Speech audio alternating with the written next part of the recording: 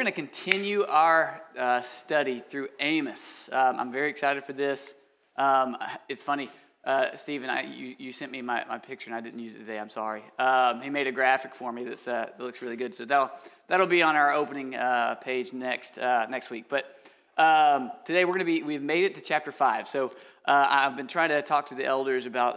We talked about this past week on our journey through Amos. Goal was to make sure that this did not feel as cumbersome as Acts did. So, sometimes we'd have, a verse that we do for like 3 weeks straight. And so we're trying to cover a little more territory at a time to work our way through Amos, but also make sure we're not leaving things out. And so we are covering a little more at a time, but I am trying to help us get the meat of it out of here. And I love this passage. So this is the second one that we've gotten to where we get the clearest picture of the gospel given. That you can find in the Old Testament. Just a clear picture of what it takes to be saved, of the state and the condition we find ourselves in, and then what God offers us even in that state. And so I'm so excited to study this. So if you'll turn with me, Acts chapter 5, we're going to start in verse 1. Hear this word that I take up over you in lamentation, O house of Israel. Fallen, no more to rise, is the virgin Israel, forsaken on her land, with none to raise her up. So lamentation, that's a Hebrew word, kinah, and it means it's a funeral song. So literally this was a specific song that you would sing after someone had died. If you're mourning their loss, grieving over them, this would be one of the specific types of songs that you would sing after their death. So Amos is saying, I'm singing your funeral song to you. Can you imagine if we met here today and I started reading a eulogy for someone present in this room? But I just started reading it. I'm like, okay, and today we're going to celebrate the life of Wesley. And he'd be like, wait, huh? I'm here. That's me. I'm not. That's what Amos is doing, right? He's singing a song that was they would have known. He's saying, I'm going to sing this song. This is Lamentation, the Kinach. I'm singing this over the death of Israel. And I'm sure Israel would be struggling with this, right? Because they're hearing this. And again, most of this message has been hard for them. They love the first part of this letter that Amos got to write. They love the first part saying, hey, all these other nations are bad. And they're like, yeah, they are. And then I'm sure they loved even like the small part after that. Hey, Judah's struggling too. And they're like, yeah, they are. And then the rest of the book is Israel, you're really struggling. And this has been so hard. There's been so many things, so many pictures that they've gotten inside of this of God saying, I'm coming as a warrior against you. I'm coming against you as the host of armies. I'm coming as the Lion of Judah. And you should be scared of this lion. He says, prepare to meet your God. And here, after the passage last week where Amos warns Israel, hey, prepare to meet your God, Amos then says, I'm right now singing your funeral song. This is where we're at. He says that Israel has fallen, no more to rise. So here's another incredible gospel presentation, right? Israel's love of sin has created a major problem. It placed them as God's enemies. And they have no hope of winning that battle on their own because they cannot raise themselves out of their sin. So this fallen, it's almost like we're supposed to be picturing this fallen in battle. Remember when earlier in Amos, he talked about the bowmen who are going to just fall, right? Instead of being successful and they're going to be the ones winning the battle, they're just going to fall on the battlefield. These are soldiers in a fight against somebody they cannot beat, and they've already fallen in death. Where do we find ourselves in our state of sin before Christ? We find ourselves in death, right? According to Ephesians, we are dead in our sins. Now, we're physically alive, right? We have a physical birth, life, then we'll have a physical death. But in our physical birth, we do not find spiritual life right away, right? That spiritual life comes from Jesus Christ. Now, we can go through a lot with this, but the big point is, these adults right here, who Amos is writing to, he's telling them, you think you're alive, you think you're warriors, and you think you're coming to battle, and you think you're okay, but you're not. You are dead. You're fallen. Then he says this is the virgin of Israel. So this is another gospel reference and some biblical sarcasm. Quick poll here. Who in here is sarcastic? Let's see it. Okay. Who in here thinks sarcasm is funny? Okay, that's good.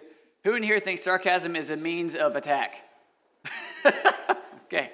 It's the ones that raise their hands to both of those that are the dangerous ones, right? Because then you don't know what you're getting hit with, right? I don't know if this is funny or not. Are we laughing? Okay.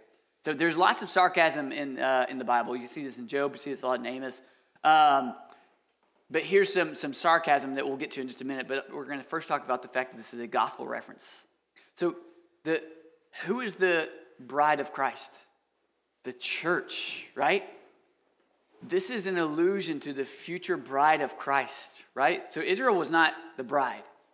Israel was the nation that God chose in the Old Testament to be the picture and the light to the world, the hope of God to the world around them, that he would eventually have his son through the lineage of Moses and David and Abraham. Through this lineage, he would come and bring salvation to the world, right? Creating this new kingdom and the church, which would be his bride. This is an allusion to that. So this church, the bride of Christ, will be presented spotless to Christ when he returns.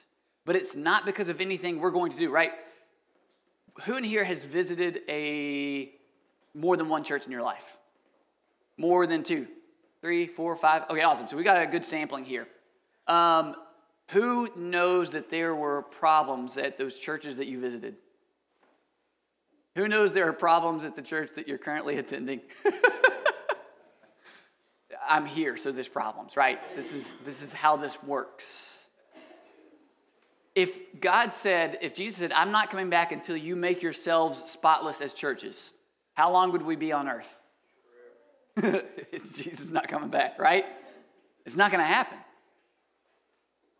Jesus makes his bride spotless for himself. That's the only way it worked. That's what's so beautiful about it. It's nothing that we do. It's because he makes us clean. And so this reference to virginity is about marriage. So what he's saying is, inside of marriage, when you come to your marriage and you're saying, I'm coming in and I'm bringing virginity with me, you're saying, I'm not bringing sin into my marriage that's going to possibly bring hurt or hardship to my marriage in the future, right? That's what this is talking to. That's why this was important. But here's the problem. Israel is not a virgin in the story, right? They're not saying, I'm bringing no sin into this relationship. In fact, they're bringing lots of sin into the relationship between them and God. In fact, they're being punished severely because what we currently see is they're choosing sin over God repeatedly. And so there is a little sarcasm here of saying like, oh, look at you guys. You're doing so well. You look so spotless. Yeah, maybe you're doing some religious things, but you are teeming with sin. But here's the beautiful thing. It is Jesus Christ that can give back to us something that we think we lose and can never get back, right? Only Jesus can give new life and new creation. Once you're born, can you make yourself a different person? Can you be born again? Physically, no. I don't have that physical ability. I cannot do that to myself. Once I've been born, that's it. I am the baby born on earth. Only God can say, I can take that and make it new. Who in here likes cars? I know Wesley does. So we like cars. If I go and I buy a brand new car and I drive it off the lot, what does that car become? Used. What happens immediately? Value drops the moment I drive past a parking lot, right? Can I ever make that car new again? No. I can clean it. I can take care of it. I can do lots of things to it, but I cannot make it new again. Jesus takes something that is used, broken, dead, gone, whatever words you want to use to describe our state in sin, and makes us new again. That is the beautiful thing, is that the way that Israel can become this virgin bride is because they get to be a part of the church in the future, but they're looking to the Messiah who can make them new. Take the brokenness that is in them, take the sin that is in them, and forgive it and clean it to make them spotless. She's forsaken on her land. In their love of sin, they had no ability to restore themselves. They are helpless in their addiction to sin, and they're in desperate need of a Savior. So Israel's got this land, right? Look, I've got the land. I'm a king. We've got a people, a kingdom. We've even got lots of stuff. And even in all their prosperity, what Amos says here and what God tells Amos to write is, yeah, but you're forsaken on your land. You might have stuff. You might have things. You might have what you think you need. But it is of no use to you in your state, in your sin. You're forsaken on your land. with none to raise her up. So they're dead in their sin, just as we are dead in ours, or were dead in our sins. Let me ask you a question. If someone in here were by themselves in this room and you had a cardiac event and needed CPR, could you perform it on yourself? I don't think so. That would be very difficult to do, right? That's not going to work. We need somebody else in that state, right? When we're in this state of dying or our heart's already stopped, we're in physical death. We need help from someone else who can do that for us. Just in the same way, we can't put spiritual life back into ourselves by any kind of works that we could do. I can't sit here and perform spiritual CPR on me to make myself suddenly start living spiritually. I can do things, and they might look like they're working. They might look really good, but it's not going to give me spiritual life if that's all I'm relying on. Only Jesus can give me spiritual life where I have spiritual death. Only him. And here's the beautiful thing about that. That could be scary if Jesus was like me. Because I can be very fickle. I can have favorites. I can have people that I want to be mean to. I can have people that I don't care about like I should, right? Does anybody else struggle with people in the same way? Oh, everybody likes. So if you like all people, raise your hand. Okay, good. Now that was a little easier. You guys are just tired. Who in here thinks some people can be annoying? Yeah, okay, good. There you go. We're getting there. You guys are waking up a little bit. Here's the thing. While we can let those things control us, I would struggle to save some people. I would. That would be a struggle for me because my flesh controls a lot of my actions. The beautiful thing about Jesus is he says, no matter how despicable you are, my sacrifice was enough. And I want to save you. That is something none of us could say. No one in this room could love like Jesus loves. That's what's amazing about him is he finds Israel, he finds even us in this state of decay and death due to our own choice to love sin more than him. And even there where he could look at us and say, you caused this to yourself. You chose this. You can bear the penalty, right? And he would be just in saying so. Instead, he looks at us in our sorry state and says, I love you even now, and I'll forgive all your sin.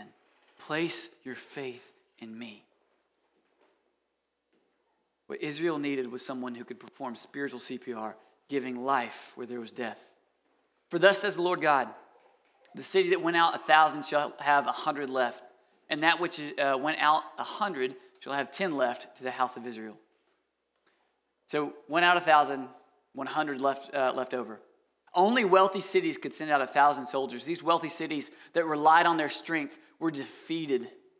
So many of the tithes, now you guys know I have a soapbox with the word tithe and what it was in the Old Testament and all this stuff, but a lot of the tithes, like the single ones, were a 10% offering of something, right? A 10% here, so 10% of this.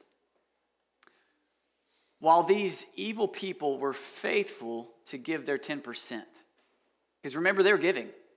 Every third day, they would come with their tithe. Every third day, they'd bring it in and say, here you go. I'm giving back what I need to give because I am right. I'm doing good things. I'm doing these these religious activities that make me good. They are faithful to give their 10%.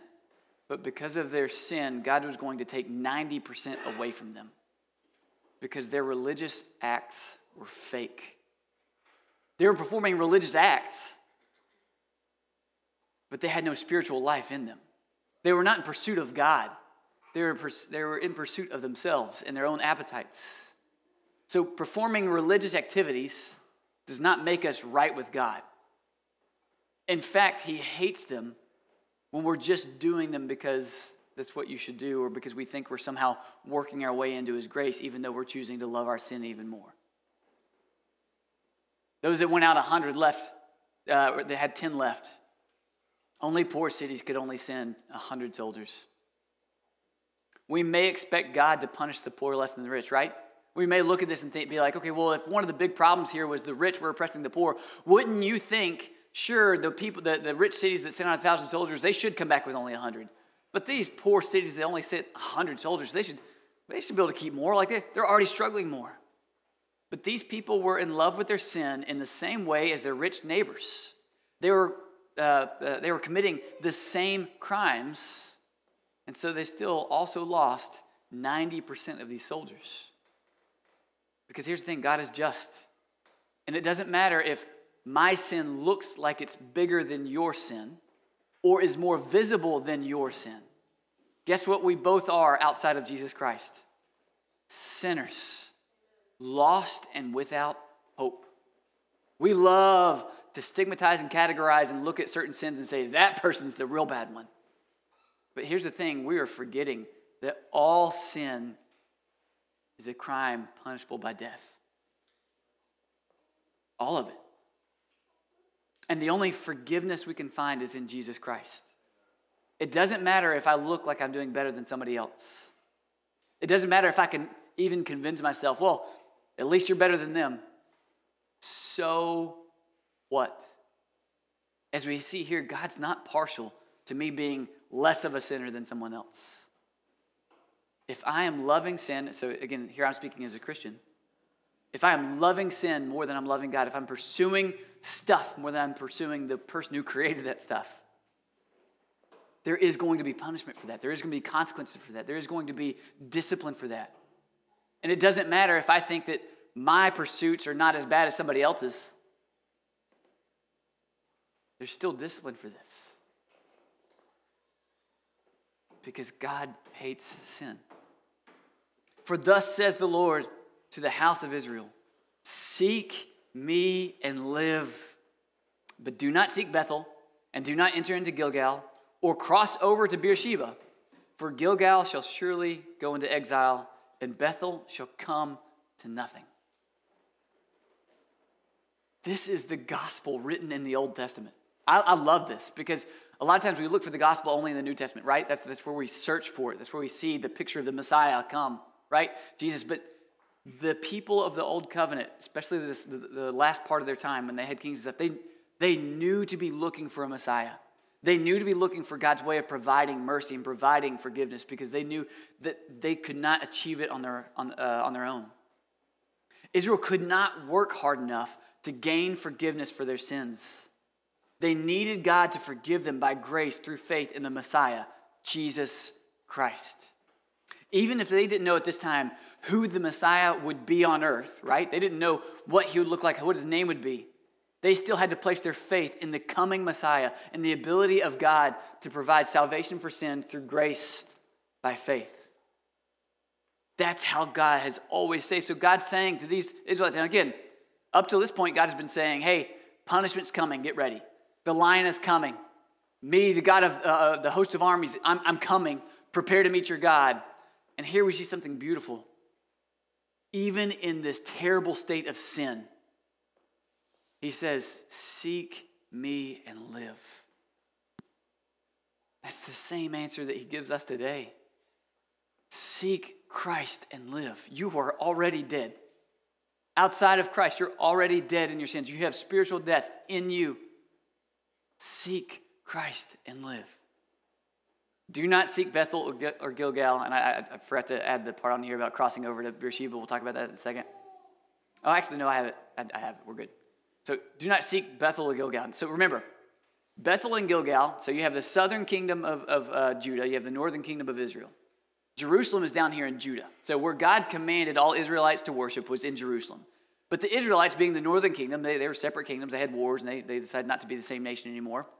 They're like, well, we're not going to go down there to worship. That's ridiculous. That's where Judah's nation, that's their place. So they decided to, outside of God's law, create their own places of worship because they still need to look religious, right? If we're going to not do what God commanded, we at least need to pretend like we're doing what God commanded. We never do. The church doesn't struggle with that today, do we? Not at all. We're not going to do what he says, but we're going to look like we do what he says. That way we can feel good about ourselves. So they created these places in Bethel and in Gilgal where they'd say they set up their own structures and places to go. And this is where we'll have our altars. And this is where we'll do our sacrifices. This is where we'll worship God our way. Because we should do it the way we want to. And what God says is, if you're seeking, he says, seek me and live. Don't go to these places. Pursuing a religious act does not save anyone, right? What they were doing there, they were doing religious things.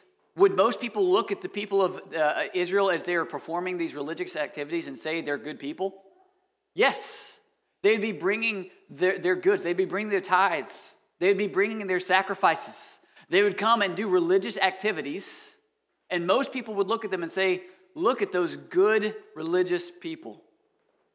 But God says, don't even go, because that's not what he was after. He's not after their religious activity. He's after their hearts. Do people still rely on religious activity for salvation today? Have you ever asked somebody if they're saved, asked somebody if they're what they believe, or if they're a Christian? They're like, oh, well, yes, my grandfather was a pastor, so yeah. Anybody heard that answer? What they're saying is, I believe because somebody before me was doing religious activities, and I kind of continue doing some of those religious activities. Of course, that means that I believe what they believe, and that means I'm saved. I'm a Christian. That's not what being a Christian is. Can you go to church and not believe in Jesus as your Savior? Can you do religious work and not believe in Jesus as your Savior? Yes. In fact, if you come back tomorrow night, we're going to be talking about this a lot as we talk about what the gospel is and what it's not. But here's the thing, what God is saying to these people is the things you've been doing to make yourselves feel spiritual were only for you. You made you feel good by doing all this stuff. You were busy, and you were busy doing religious things, but it did not change your heart or your pattern of sin or your appetite. So he tells them not to go to those places, and he says, don't even cross over to Beersheba. So here's the thing. Beersheba was not in Jerusalem, but it was close to it. It was down in the southern kingdom of Judah. And you have some people obviously considering, like, okay, if God, he's obviously not happy with us creating our own places of worship that he didn't command us to create, where we're trying to do our religious activities in a place that he didn't tell us to do it in. So let's go close to Jerusalem. Like, we won't actually go where we're supposed to go. We'll go close. We'll go to Beersheba. It's about 25 miles away. That's close enough. Gotta like that just enough, right? Like, if I do close to what he tells me to, that will mean I'm good. How often do we not struggle with that, right? Let me do something a little better. All right, I don't want to stop doing what I know I should stop doing, but I'll start doing this one thing that's a little more like what God wanted me to. I'll do a little bit more than I have been doing, because then I don't have to feel so guilty about the other stuff. But here's the thing, especially when it comes to salvation, there's no amount of work you can do to obtain salvation by yourself. Only faith in Jesus can forgive you of your sins. That's it. Seek the Lord and live, lest he break out like fire in the house of Joseph and it devour, with none to quench it for Bethel. O you who turn justice to wormwood and cast down righteousness to the earth. There are times in the Bible where the fire of God is good for people, right? In fact, we have lots of songs that talk about the fire of the Lord, right? And we think about, that's good, it's good. I can think in the Old Testament of the pillar of fire by night that would lead them where they needed to go, right? That was a good thing. That was a very good fire. You think about the burning bush where Moses got to meet and hear from God. I think about in Acts when the Holy Spirit is given to the disciples, right? In the upper room, where it descends, and what does it look like? Flaming tongues that come down and lands on them. That's all good fire that we've seen in the Bible, but here his fire is being warned as destruction. And just like these Israelites, we will face the destruction of God's fire unless we place our faith in Jesus for forgiveness of our sins. His fire, it's not something that is what we would look at as just good or bad. It's always good, but sometimes it's going to bring destruction, right? His fire is a fire of wrath against sin. God hates it, and yet he loves you. That is the biggest paradox and most beautiful thing in the world, because I wouldn't love you, right? Outside of this, like, none of us would love the way God does, with a love before someone ever changes a single thing about themselves, living in complete animosity towards God. God looks at that person and says, I love you. We wouldn't do that. God's so much better. And he says, I love you enough to forgive you of the very sin that my wrath burns against. And devour it with none to quench it. Just like God's warning to the Israelites, the penalty of sin is eternal death. And here's the thing. Who in here has the ability to save someone else from hell? None of us. I wish I could. But that's not what I have the ability to do. I have no ability to save someone from hell. Only Jesus Christ can. You who turn justice to wormwood. I had to study this one a little bit. So wormwood was an herb that they used in mainly medicines, but it had a very, very bitter, terrible taste. So this form of justice was so perverted that God compares it to a disgusting flavor in his mouth. What he's saying is, you know how to treat people right. You know when you're being selfish. You know when you're mistreating others around you. You know when people are suffering because of your choices. You know when it's happening. And yet you're choosing to do it anyways, and it's disgusting to me. That's how God feels about the way we treat each other. Is there still injustice in our world today? Is God still disgusted by it? Yes. Is there injustice in our churches today? Is God even more disgusted by that? Yes. Look at the amount that he's writing Israel compared to what he wrote to the other nations. He was disgusted by their sin. But the people of Israel were called to be different and had access to information to know what it looked like to be different. So they're judged harsher. We as the church cannot allow injustice to run rampant. We have to resist the temptation to pervert justice in our pursuit of our own appetites. He who made the Pleiades and Orion and turns deep darkness into the morning and darkens the day and the night, who calls for the waters of the sea and pours them out onto the surface of the earth. The Lord is his name, who makes destruction flash forth against the strong, so that the destruction comes upon the fortress. So the Pleiades is part of the constellation Taurus. God, and he made Orion as well. So God created all the stars in the universe to declare his glory. And yet here's Israel struggling with idolatrous worship of stars. They're worshiping something that was made by God. Can you imagine if we came in here and started worshiping a chair because it was so amazing to sit in? That'd be silly, right? We'd be like, somebody just made that. Like, that obviously, like, nothing miraculous happened to this chair. Somebody made it. If you like it so much, you should actually go and thank the person who created it. Like, go and write them a letter. That's what it's like to worship something created, because we have to think, okay, God made that. Why would I worship stars or a figure made by man or the wind or sun or anything else when I can know all of those things are created things made by God? But the thing is, maybe we don't worship in that way, but do we still make more of creation than we do our Creator? Sure we do. We struggle with that all the time. Pursuing stuff over the very being that created all matter. He turns day to night, he turns night to day and day to night. God has total control of all of his creation. Why would we worship anything less? He causes the rivers to flow, right? He says there's the seas. He makes the water move around the earth. So everything on earth operates in the way that God commands it. So we have fresh water to drink today because God designed the earth in a way that it follows his rules. And then he destroys the strong. Who can stand against an enemy